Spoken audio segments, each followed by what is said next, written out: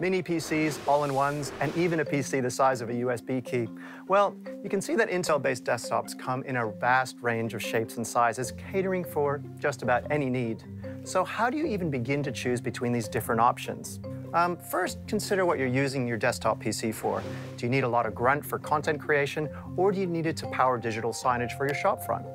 If you're after speed, power, and graphics, and something that can manage intensive applications and workloads, consider a desktop tower.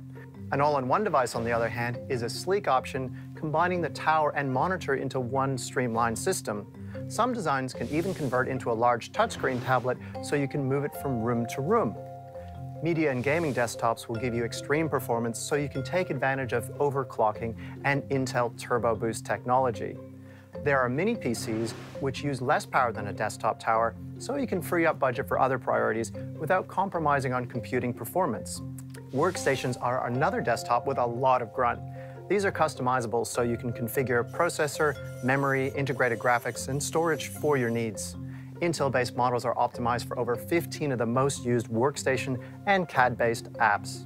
So aside from the incredible range of styles available, from small designs such as an Intel NUC powering your PC or digital signage to a sleek, portable all-in-one device, there are significant performance enhancements versus a 5-year-old desktop, including 31% better office productivity, 51% better web performance, and 66% better media editing. With more options than ever before, there's never been a better time to upgrade.